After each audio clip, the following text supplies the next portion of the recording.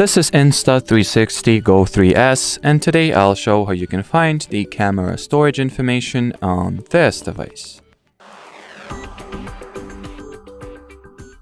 In the beginning, take the action pod and switch it on. Now, swipe downwards from the top edge of the display to open the control panel.